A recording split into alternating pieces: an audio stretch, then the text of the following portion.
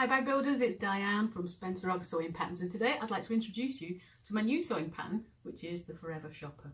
It's a really good old-fashioned retro style shopper, like something your granddad used to keep in the understairs cupboard for decades. It's great for women and it's great for men.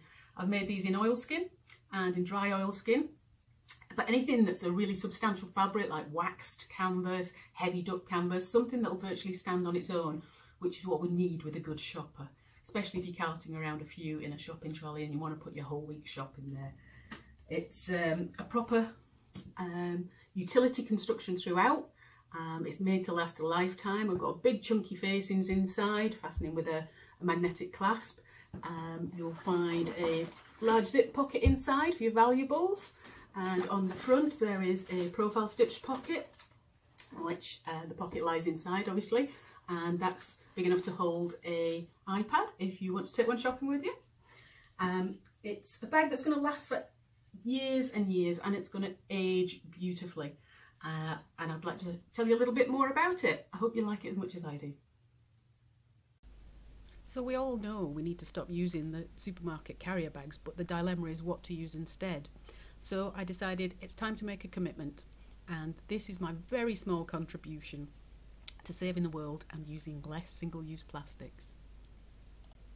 We make a bag in fabric and it just doesn't stand up on its own, which makes things difficult with a shopping trolley. Oilskin, wax canvas and dry oilskin are amazing fabrics and virtually stand on their own. 3 of these will fit beautifully into a large shopping trolley and can accommodate the whole weekly shop, yet full flat for easy storage. And your menfolk are gonna love this too, particularly in oilskin. It looks so weathered and it's really water resistant, so great for the outdoors. So I'm a complete oilskin convert now. If you can get hold of it, it's definitely worth it. It's a strong yet subtle fabric, really reminiscent of an older age.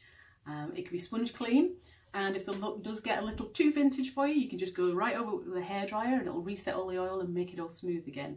So it starts looking like this, but as you work with it and as you screw it up, as you get it under the sewing machine, as you use it in your daily shopping trips, it starts looking more and more antique, and it kind of gets this aged leather look. It's just absolutely beautiful. The bag is made using a heavy-duty, durable utility construction that will last for years. Make it with bought straps, self-fabric straps, webbing, or even a stolen belt from your partner's wardrobe. The instructions are included for all types. This is the second time I've stolen one of my husband's belts, and he still hasn't noticed.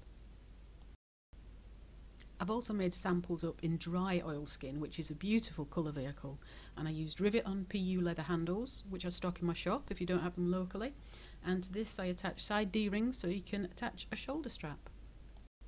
I've also included as a bonus a second free smaller size, which is large enough to use as a handbag size shopper. It's great for coffee and shopping at the mall and days out at the park, and it's really great for rainy days. It's a bag for the outdoors girl. So I hope you like the new pattern. What are you waiting for? Let's go and shape some fabric.